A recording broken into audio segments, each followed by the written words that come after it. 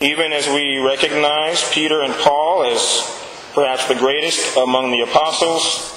and certainly central and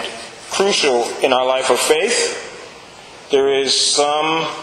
encouragement in remembering what else is true about them, that even after this great proclamation of Peter recognizing Jesus' divinity and his being the Messiah, that at the time of Jesus' suffering and passion and death, Peter denied that he even knew who Jesus was. And he had 3 chances to stop, after at least 2 chances, and still he denied that he knew the Lord.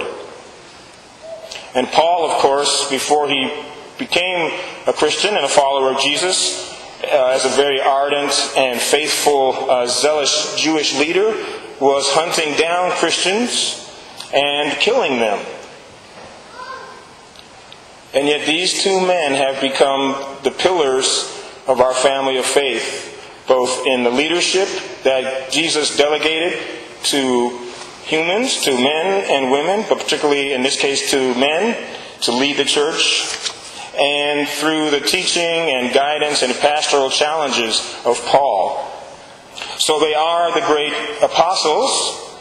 but as another priest commenting on these readings in this feast day wrote, you could also call Peter the great denier and Paul the great executioner. Why that can encourage us is it's likely that all of us here, even the worst, most heinous or shameful sin we may have committed, does not reach the depths of shame of denying Christ so blatantly and directly as Peter did, or of executing Christians specifically because they were followers of Christ. Though, of course, Paul believed in his heart that he was doing the right thing and was being faithful to God in his Jewish heritage and religion, still, certainly any sin is a tragedy and is a break and a weakening of ourselves and our relationship with God and with one another. But we can all, I believe, honestly say that nothing we have done was as deeply and shamefully sinful as executing Christians for their faith and of denying Christ at the moment when it would be most noble and righteous to say that you were his follower. And yet, Jesus, along with God the Father, chose these 2 men in their repentance and their conversion. Not only did he just welcome them back into the family and into a relationship with him, he could certainly have just said, okay, I know you're sorry for what you've done, I accept your repentance, but now you're going to have to just remain obscure and quiet in the background as the church develops because of what you've done. But instead, both of them rise and are elevated, as Father Rick said, that now 2,000 years later, we still recognize them as 2 of the greatest early leaders and teachers and preachers of our faith. Some of this contradiction, you might say, or a mystery of how God works is captured by the entrance antiphon for this feast day, which we don't recite since we have the blessing of music and an opening hymn.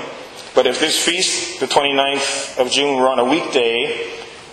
the weekday Mass family, we would have recited this entrance antiphon. This is part of it anyway. These men, conquering all human frailty, shed their blood and helped the church to grow. They became the friends of God. And so one who persecuted and executed Jesus' followers, and one of his followers who denied that he even knew him, they became the friends of God and helped the church to grow. And if it's true for them, as God saved them from themselves, you might say, and saved them for the great work they were called to do, certainly the Lord can do the same for us. And each of us, even with the most honest analysis of what we have done wrong and what we failed to do that has led to sins of omission, can say, if God can welcome back Peter and Paul and call them to such great work in the church, He can do the same for us. And so that can be a hopeful thing, that all of us are qualified to continue or to try to serve God and to give ourselves over to the work that the Lord would have us do in whatever circle of influence we move in. It can also be a bit of a challenge then, because we can't fall back on the excuse, well, I've been so sinful and I've done so many bad things, there's no possible way God could use me. I'm lucky enough to be able to come to the church building without being struck by lightning, you might think. But this call of Paul and Peter to rise from the tombs, in a sense, of their sin, and to become leaders in the work of the church,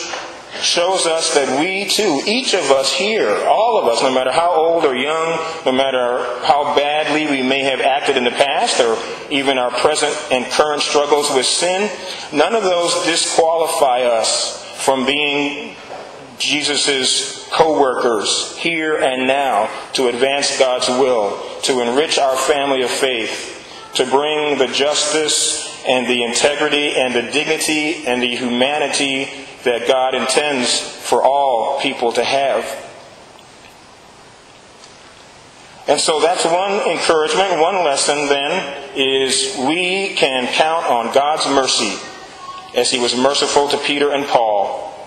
and God's calling us and giving us the power and strength to live godly lives and to do godly things in the world today. But also, it tells us a little bit about our relationships with one another. And that if we are meant to imitate Jesus, as Jesus was so merciful and welcoming to these two men who did such things contrary to Him and sinned against Him, so we, when we treat and relate to one another, are called to that same mercy and patience and forbearance and forgiveness. Because it's also true that even the deepest, authentic hurt that we may have experienced from someone else is nothing compared to what Peter and Paul did. And so if Jesus can forgive them and call them back into service, into a loving relationship with Him, so we would be challenged and encouraged to have that same mercy to others who have harmed us or wronged us, that if there's any way to seek reconciliation with them, we can at least make the initiative. If there isn't, we can pray for God to work in their lives, that somehow God will bring about His will for them. We can be merciful as God was merciful.